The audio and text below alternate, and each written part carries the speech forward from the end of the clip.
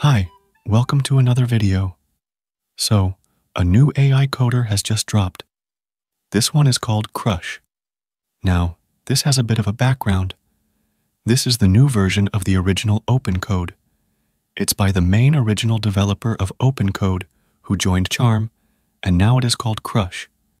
It's basically revamped. It is fully based on Go, which means that you'll find it to be pretty fast.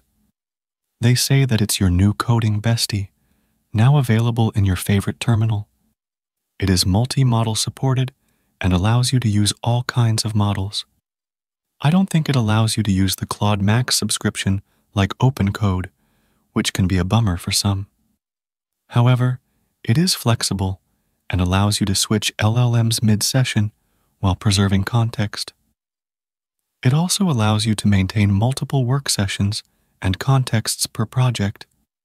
It also uses LSPs for additional context. This means that it will know when there's a code error, a linter error, or something along those lines as well. You can also add capabilities to it via MCPs. It also works on all kinds of OS, which is awesome, as many of them still don't work well on Windows. But this is natively supported, which is awesome. Now, let me show you how you can use it as well.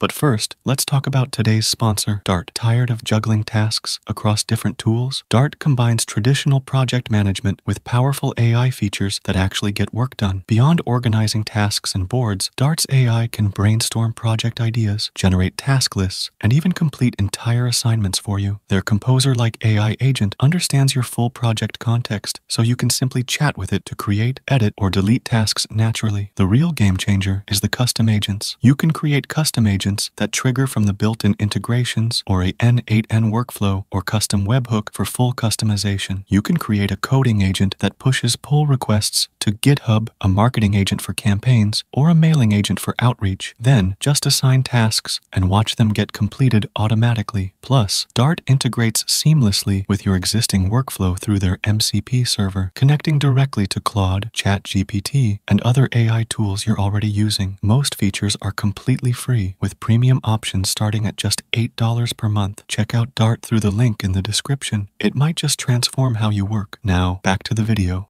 First of all, you'd have to get it installed. You can do it easily with Homebrew, NPM, or with the Go package manager as well. Now, once it has been installed, you can run it with the Crush command, and it will get started. First, it will ask you to select a model. You can choose any. I have been using the Qwen-3 coder-free variant via OpenRouter, which is also listed here, and it works amazingly well for me, and it's free. So, I use that here. Then, enter your API key, and it will ask you if you want to initialize a Charm Markdown file, which is basically a summary for your project, similar to the Claude MD files. So, that is kind of cool. Now let's talk about the UI first. I think that it looks better than OpenCode and Claude Code as well. I don't know, but I like a bit more colorful options, and I think that the UI of this is much more lifelike compared to other options. But that's subjective. But it's not just the UI, because there are things that also feel much more cohesive. For example, the terminal resize works amazingly well here.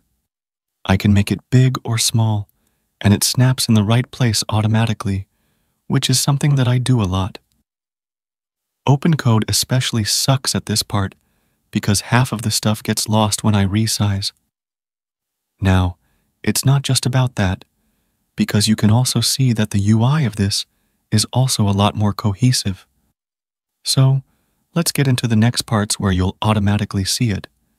So, here, / is made for referencing files and not commands. So, you can hit the / command here, and it will show you the files that you can reference, which is pretty awesome. For commands, you can hit Ctrl+P, and it will show you the options or settings of Crush. First option is the option to create a new session. This creates a new thread, and you can also call this with the Ctrl+N shortcut. Secondly, there's the switch session option as well, and then there's the switch model option. Here, you can switch the model quite easily. You can see that this model choosing interface also looks quite good. I also prefer this model toggle over OpenCode. There's also the option to initialize a project, which basically creates the markdown file for you. Now, that is the major functionality. This does lack a good amount of features, like there's no custom/commands or agents, as well as there's no option of plan mode or just chat mode. There's also no option for undo or redo or stuff like that. So, it's early, and I think that these capabilities will be added pretty rapidly. It also doesn't have the option to use Claude subscription. Now let me show you how you can use it as well. I'm going to ask it to make me a Flappy Bird game here using HTML, CSS, and JS. Now, it will go ahead and do the stuff for me. It is pretty snappy, and you can see that when it asks me for approval, it shows a modal-like thing, and I prefer this a lot over what OpenCode or Claude Code has, which is almost very clunky. So, this is great for me. When it shows bigger lines of code, then it also allows you to scroll through the diff with arrow keys. In a bit, it gets done, and if I run this, then this works well without many issues. I also tested it on my tests, and with Claude Sonnet, it's the same as Claude Code, whereas with Qwen, it is also the same as Claude while being free, because I tested it with the Sonnet endpoint. Just for context, even Qwen's own CLI is not as good as this, which is interesting to see. It's really good. The terminal interface is woven together really nicely.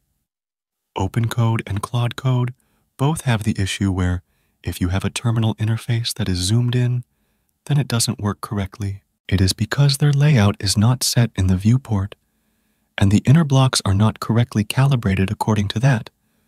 But this is awesome in that sense. Plus, it also has a character to it, which I prefer, and I think that it doesn't have some features. But still, based on this initial usage, I will be using it as my main CLI now. Yes, I am finding it amazing. I see that it is also a bit faster than OpenCode. I prefer Go myself as well. I think that this is what something like Gemini CLI could have been, since it is anyway based on Go, but they opted for TypeScript, which doesn't make sense to me.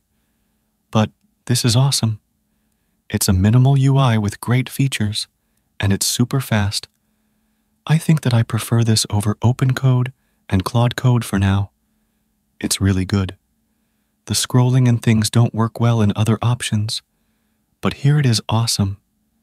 Probably one of the best cooked terminal interfaces. I really like this. It's open source and everything. So, there's not much to complain about here. Go ahead and give this a try for sure. Overall, it's pretty cool. Anyway, share your thoughts below and subscribe to the channel. You can also donate via Super Thanks option or join the channel as well and get some perks. I'll see you in the next video. Bye.